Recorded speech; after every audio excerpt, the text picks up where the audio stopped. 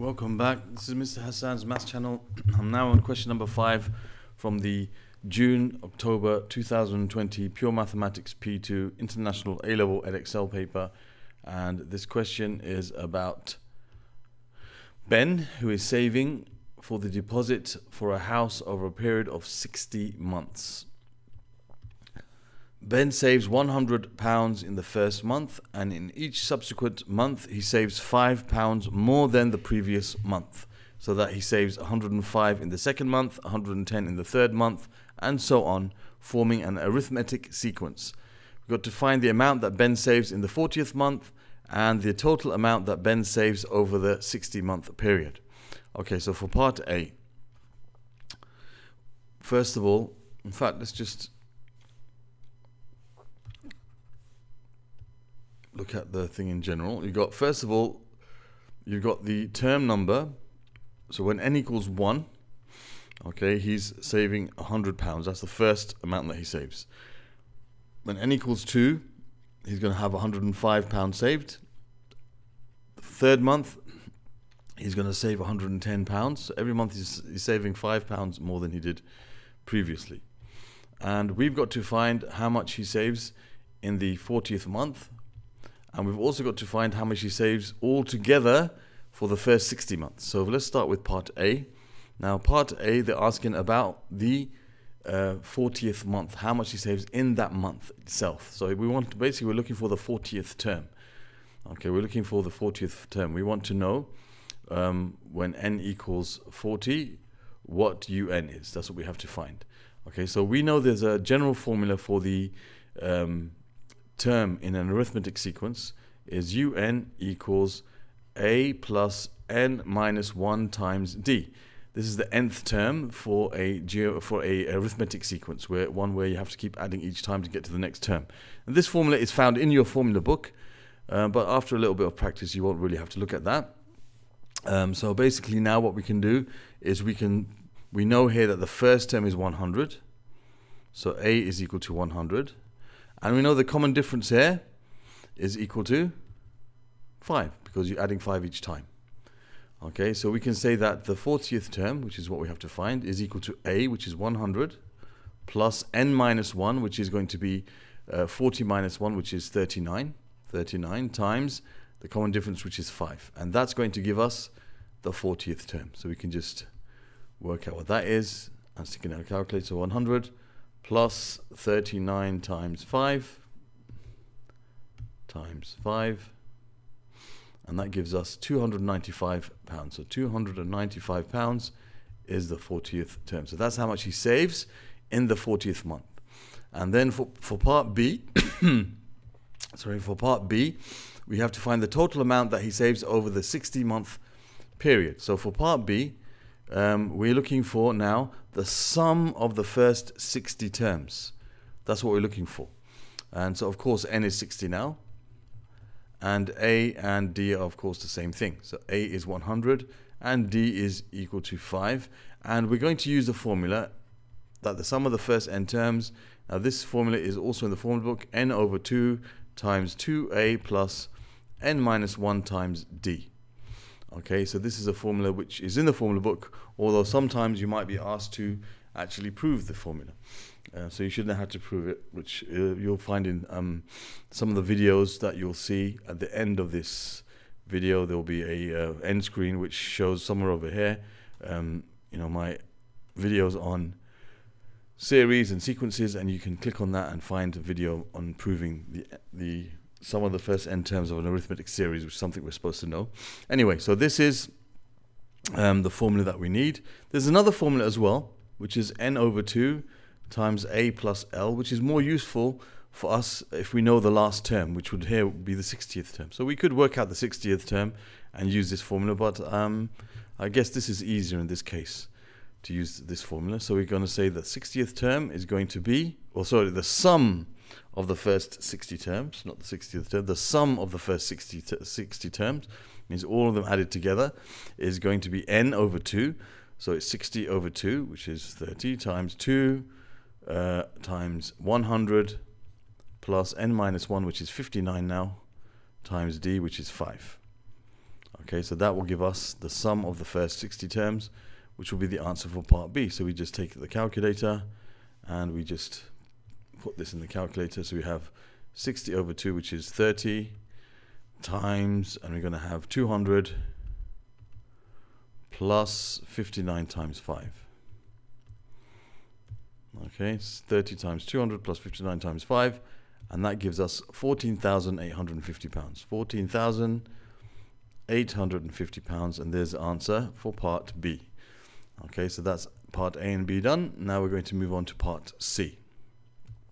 Okay, part C, it says Lena is also saving for a deposit for a house, and she saved £600 in the first month, and then in each subsequent month she saves £10 less than the previous month, so that she saves 590 in the second month, 580 in the third month, and so on. So this, in her case, her first term is 600, but then the second term it goes down. The amount she saves each month is decreasing. So 590, 580, and so on. Given that after n months, Lisa will have saved exactly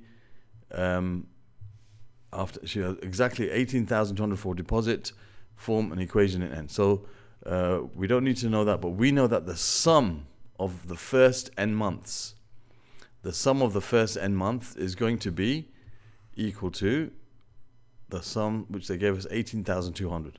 So we know that the sum of the first n months is £18,200. Okay, and we're going to make an equation for finding n. So we know that her first term is 600, and her common difference is going down by 10, so it's negative 10. Very important for you to realize that. Okay, so we need to use the sum of the first n terms, which I said was n over 2 times 2a plus n minus 1 times d. Now here we know what a is, we know what d is, and we don't know what n is. And our formula, when we put all these things into the formula, we also know what Sn is, 18,200. If we substitute all of this into this formula, we should end up with something that simplifies to what they gave us. So let's see if that works out. Okay, so let's see if that works out now. So we're going to have 18,200 is equal to n over 2. We don't know what n is, so n over 2 times 2 times a, so it's 2 times 600, plus n minus 1, which we don't know, times minus 10. So this will be the same as minus 10 times, just put the d first, times n minus 1. Okay, so we've got 18,200 equals, let's multiply this out, it's easier. N over 2 times 2, well, that will cancel out, so that will give you 600n. Okay, because those cancel, and then n over 2 times minus 10 is going to give us minus 5n. Okay, minus 5n times n minus 1. Alright, so we can now expand that to have 18,200 equals 600n minus 5n squared plus 5n. Let's bring everything on this side. So we'll have 5n squared on this side. Okay, 5n squared.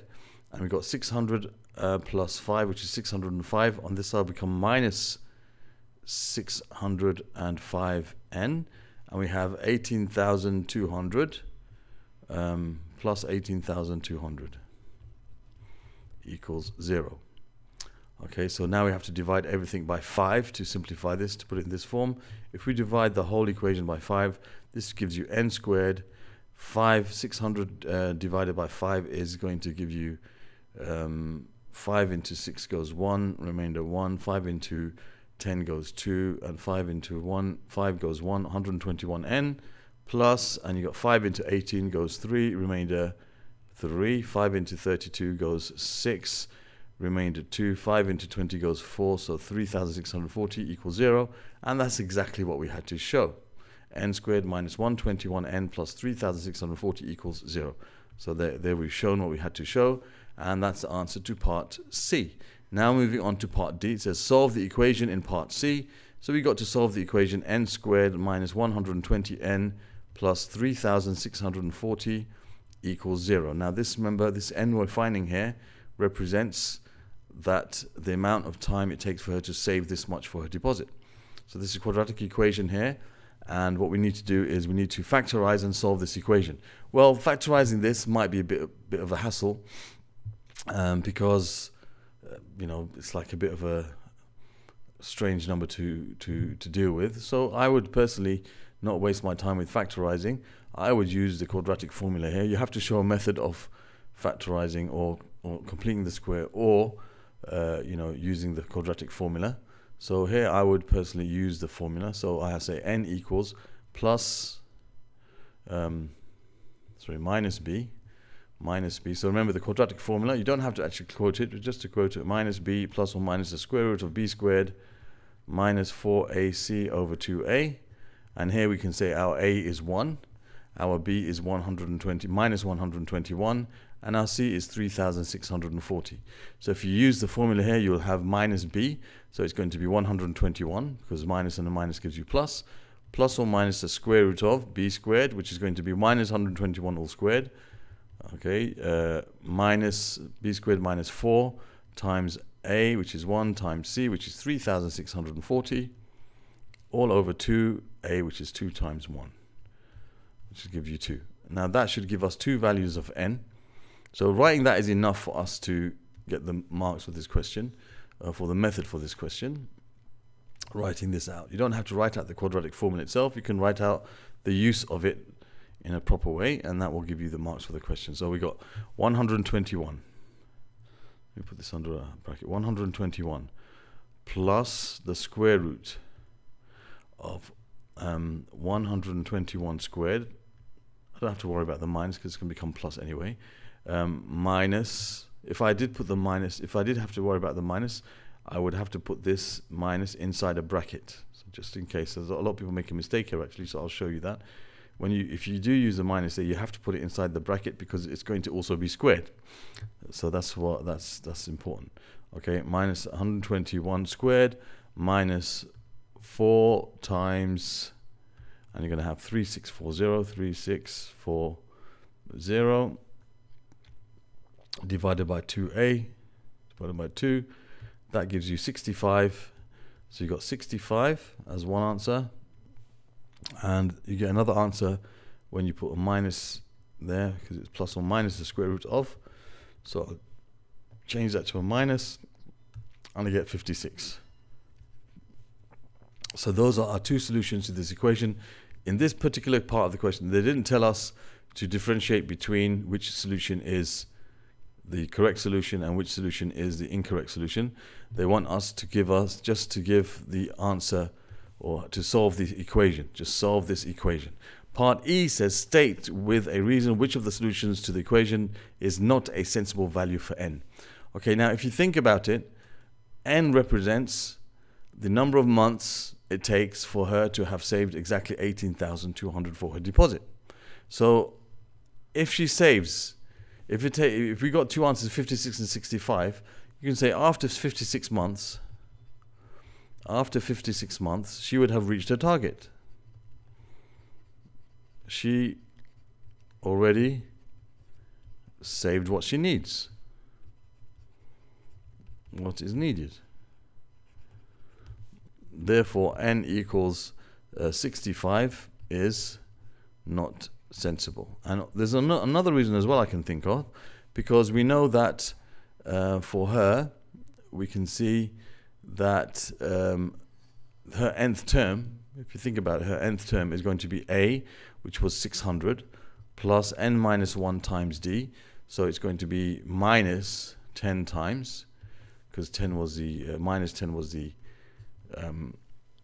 common difference, times d. That would be 64 times 65 minus 1. So this would be the 65th term. The 65th term would be given by this, which is 600 minus 640, which is minus 40. Okay, so that basically means she has to save, she would save minus £40 in that month. Okay, so this is not sensible. Not sensible because it means she saves a negative amount. Okay, so that's why this is not sensible. Okay, there's two reasons you could give. After 56 months, she already has saved what's needed, so that's the answer basically. Okay, and another reason you could give is if you choose n equals 65, that's going to be a case where she has to save a negative amount, which doesn't really make sense.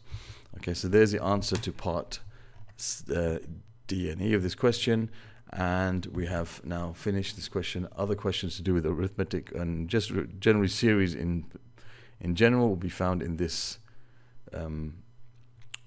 card over here, or this link over here. Underneath, or on top here would be, sorry, the playlist for this paper. Underneath here will be the playlist for this topic of sequences. In the center here you can subscribe to my channel, and at the top here you can click on the card which takes you to another P2 paper that you might be interested in watching. Thank you, and those of you who want to find the PDF of the paper, you can find it in the description of the playlist, and you can get to the playlist, as I said, from the link that comes here and from the link in the description. Thank you for watching, and see you soon.